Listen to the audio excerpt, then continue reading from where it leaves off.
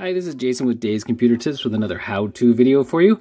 This one's on how to adjust Amazon push notifications, and we'll be doing this on my Motorola Edge Android device, and it is using the Amazon app. So if you're using a mobile device, this should show you how you can actually adjust, turn off, turn on those push notifications that you get from Amazon.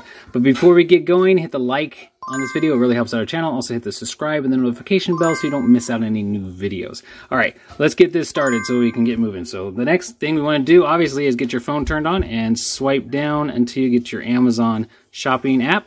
This is down here for me. It might be somewhere else for you. Tap on that.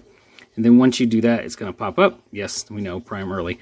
And then what you want to do is you want to hit the three lines down at the bottom right, the menu lines. It's going to pull up the menu.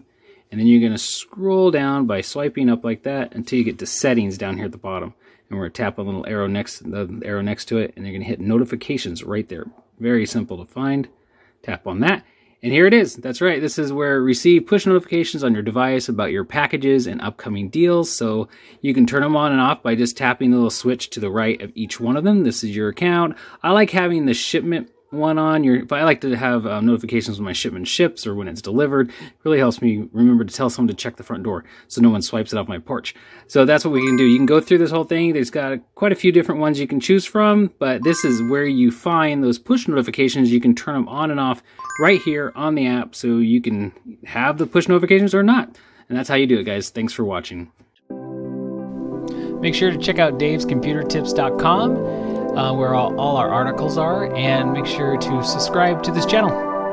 And thanks for watching.